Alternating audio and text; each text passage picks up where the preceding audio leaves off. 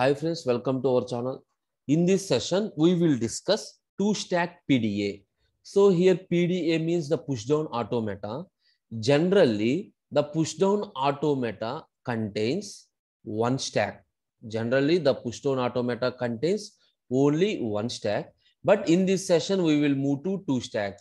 Before going to this one, what is the reason? That is, what is the problem of PDA with one stack? For example, consider L is equal to A power n, B power n, C power n. Assume you have to accept this language by using pushdown automata. What is the procedure? Whenever A occurred, for example, AA, BB, CC for n is equal to 2. For a single A, we are pushing 2A's. Assume this is a stack. My procedure is very simple. Whenever A occurred, I am pushing 2A's into the stack. Suppose next to A occurred, I am pushing 2A's into the stack. If B occurred, for each B, perform pop operation. One A is eliminated.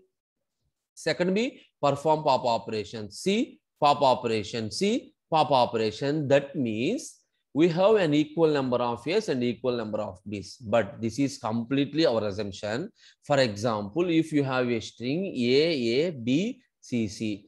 Again, the same procedure. 1A, we are pushing 2A's. So for the second one, again push. Whenever the next character other than A occurred, what you are doing? Other than A occurred, pop A. Next to C occurred, pop A. Next to C occurred, pop A. Next to C occurred, pop A. Now the stack is empty. That means this string is also accepted. If you are using one stack, it accepts this string. That is not a problem. It accepts this string also. But according to the question, we have equal number of A's and equal number of B's. Got the point? That is the reason it is not possible to accept some grammars. In the simple sense, this is not a context-free language. Only context-free languages are accepted by the pushdown automata with one stack. And remember that the given language is not a context-free language, so it is not possible to accept. First, before going to example, first we will discuss the tuple representation, Q, sigma, delta, Q naught, F, some lambda. Everyone know Q is the set of states, sigma is the input alphabet, delta is the transition function, Q naught is initial state, F is the final state, and lambda is stack symbol. Lambda is the stack symbol. So generally, what is the transition in pushdown automata with one stack? Q on set of states with all input symbols, including epsilon, and we are considering a stack also. That is set of states, input symbols, and consider the stack also. Moves to Q comma, in the sense Q star, sigma star, Q star in the sense Q cross. That is for all the states with all combination of input symbols. This is the pushdown automata with one stack. But our question is the pushdown automata with two stacks. So what is the function? Q cross sigma union epsilon cross. This is for the first stack. This is for the second stack. Similarly, Q cross sigma star, sigma star. This is our required thing. The remaining thing is common. The only push is this is the additional thing. Now, what is the advantage of two stack PDA? It can access more languages or more grammars compared to one stack PDA. That means it has more strength, increasing strength by adding an extra stack. One more thing is generally if we are using PDA means by default it is one stack. In this deterministic pushdown automata is different from non-deterministic pushdown automata. That means deterministic pushdown automata and non-deterministic pushdown automata have different powers, but a pushdown automata with two stacks. In this, both deterministic pushdown automata and non-deterministic pushdown automata both have the same computation power. General sense, A push-down automata with two stacks is generally called as a Turing machine. Turing machine. That means a Turing machine can accept the languages that are not accepted by push-down automata with one stack. That are not accepted by the push-down automata with one stack. This is the introduction. Now, how this moves? Suppose we are constructing a push-down automata. How we are moving from one state to another state? It mainly depends on, that means what is the thing? The moves. The moves from one point to another point mainly depends on the stack. The first thing is the state. State of finite control. Next, the input symbol. What is the third one? The third one is obviously the stack symbol. We have to consider each and everything. That is the state, input symbol, and stack. For example, this is the input tape. Here the input tape contains all the symbols. Assume this is the tape head. This is the state, finite state control. This is the finite state control. Assume this is one stack. Assume this is another stack. Stack 1, stack 2.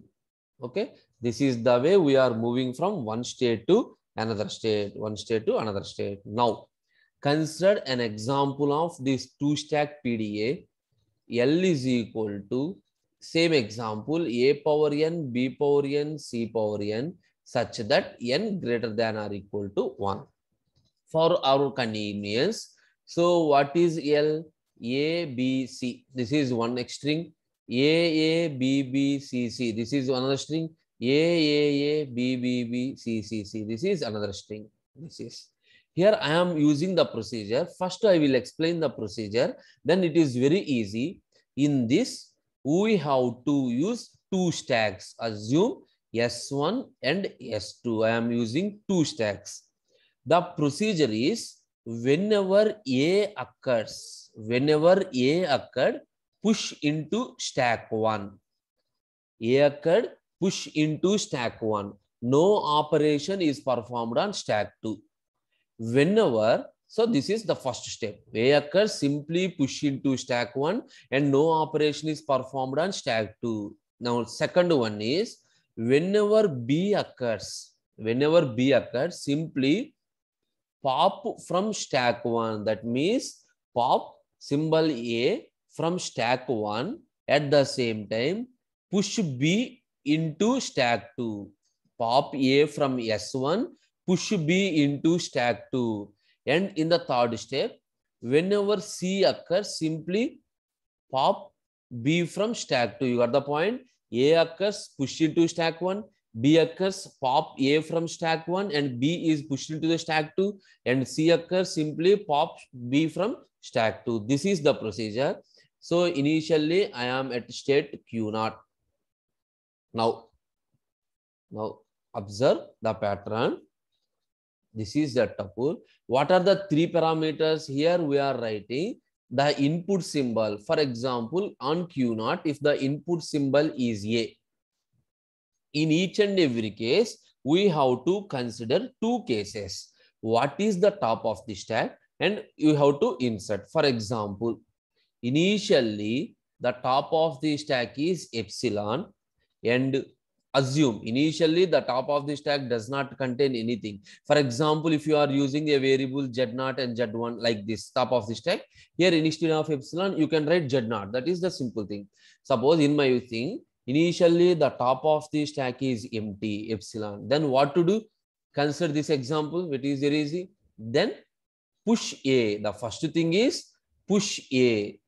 This is stack 1. Remember, this is stack 1. The first parameter specifies the top of the element. The second parameter specifies either push operation or pop operation. If you have a symbol, means we are performing push operation. If you have epsilon, means we are performing pop operation. This is stack 1. What about stack 2? Initially, stack 2 is empty and we are not performing any operation. Now, what is A is inserted. For the first step, for the first character, A is inserted according to this one. For example, here there is not only single A, we have any number of A's. For example, if the second symbol is also again A, then what to do? The only blind procedure is whenever A occurred, push into the stack. So, input symbol is A. If the input symbol is A, what is the top of the stack?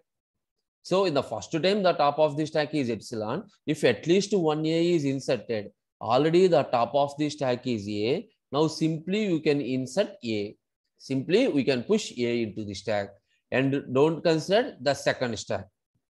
Okay. This is stack 2. Don't consider the second stack. In the first one is called first top of the stack. Second one is called push. Now, so if any number of A's occurred, simply perform the same operation. For example, the second A we are performing push operation. For example, you have one more A. What is the thing? The input is A. The input is A. Top of the stack is A. Push A into the stack for any number of A's, the same process. For example, if the input is B, what is our procedure? The procedure is, if the top of the stack one is A, then what to do? Simply perform pop operation. So if the top of the stack is A, so pop operation is represented simply epsilon. The meaning is A is the top of the stack and we are performing pop operation. Now that means this A is removed. Then what to do? B is pushed into the stack. Now initially the top of the stack is epsilon. If you are pushing B, so B is placed into the stack. If you are pushing, B is placed into the stack. Now on state Q1, suppose not only a single B, you have any number of B's also. For example, if you have another B occurred, then what to do? The top of the stack, another B in the sense, the top of the stack is already B.